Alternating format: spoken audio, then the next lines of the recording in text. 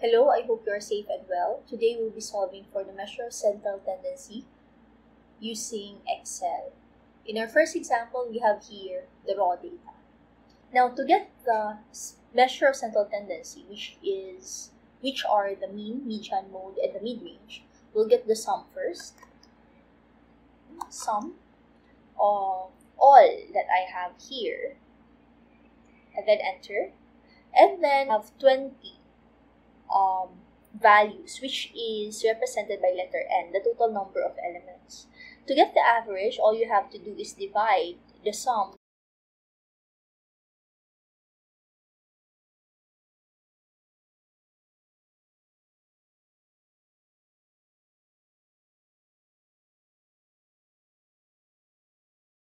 then enter. We have actually the same answer.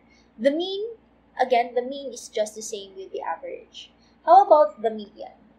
For the median, what you will do is you will look for the center. Now, here in our problem, the center here is 10. Both are 10. There are two centers. If you have two centers, what you will do is you just average it. So 10 plus 10 divided by 2 is simply 10.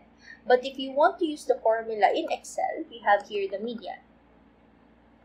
And then you highlight everything, and then you enter.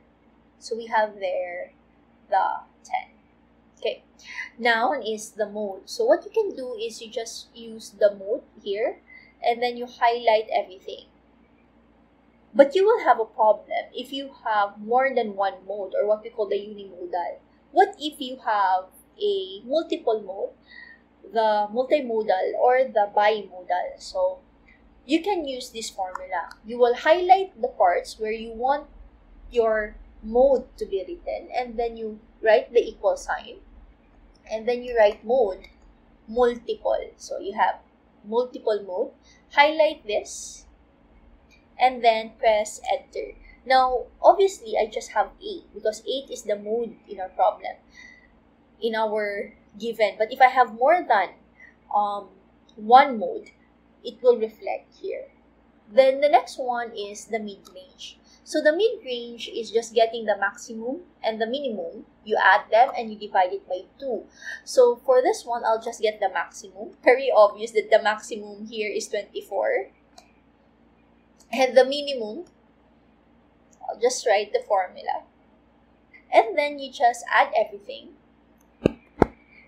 24 plus 6. And then you divide it by 2. And that is our mid-range. So all of this is actually our measure of central tendency tools.